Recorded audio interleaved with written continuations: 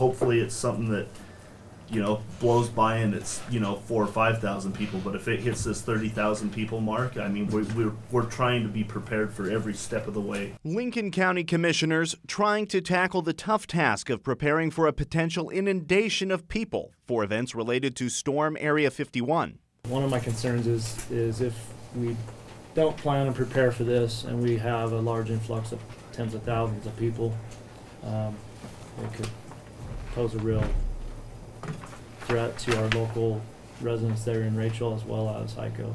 Lincoln County has around 6,000 residents, and Sheriff Kerry Lee has less than 30 deputies. He says he's preparing for the worst and hoping for the best. We don't know. Is there going to be 50 or 50,000? We just have no idea. And that's the problem, is the unknown. A Lincoln County Airport Board member says they are getting numerous calls every day about the airstrip in Alamo. They can only host 9 airplanes and have no facilities, including jet fuel. Despite the rural nature of the sparsely populated county, 2 business owners had permits approved Monday.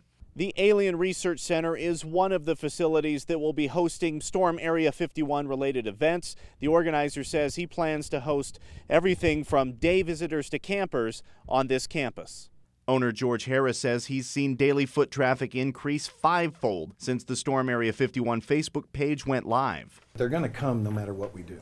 I mean, what does they say? The cat's out of the bag.